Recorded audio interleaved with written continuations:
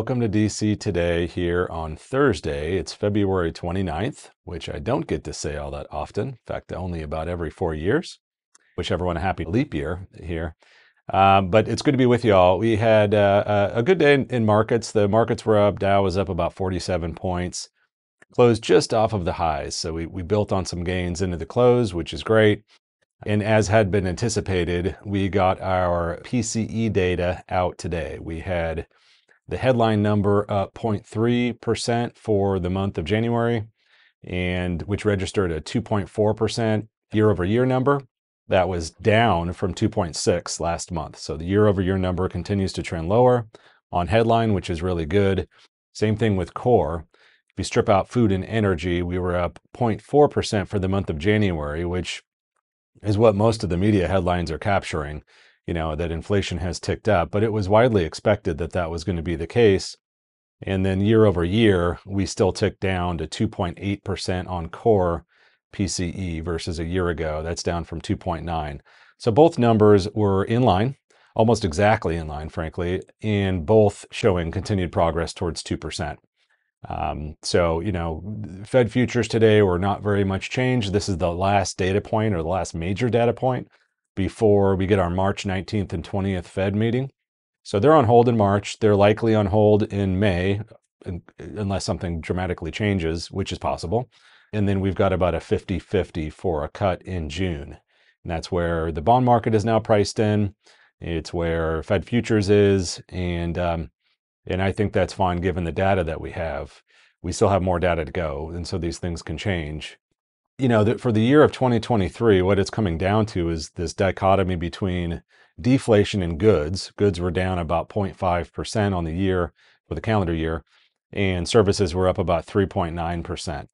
And so that's the difference between those two things, and you get the numbers that we've got today.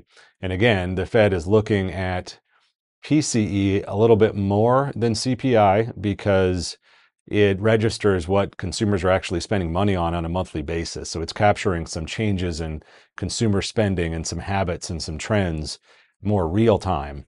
And the analogy I gave in the Ask Brian was, if the price of pork increased substantially with inflation, you could have consumers just change demand and instead consume more beef, maybe at a lower price. And so the actual rate of inflation on food may be different because of that trend change. And PCE tends to do a better job capturing that, whereas CPI is a bit more of a fixed basket. It does get updated, but not monthly like PCE. And so it's just a little difference between the two. The initial jobless claims on the day were 213. We were expecting 210. But, again, anywhere in this sort of low 200s range is about where we've been for quite a while and is still indicative of a quite healthy labor market. And so these numbers are fine and in line. Consumer spending for the month was up 0.2%. Again, this is coming off of the good old holiday spending time in December. So January was up a small amount. It was up 0.2%, which is the lowest in 3 months. But incomes actually rose 1%. And I believe that's a good thing, which is people made more money and spent maybe a little bit less of it, which is good. The savings rate in this country is only 3.8%. So I never really worry about consumers not spending money. They're going to. It's part of our culture, frankly. It's what drives the economy. But if the rate of expenditures is increasing a small amount less than the rate of income, I'll take it.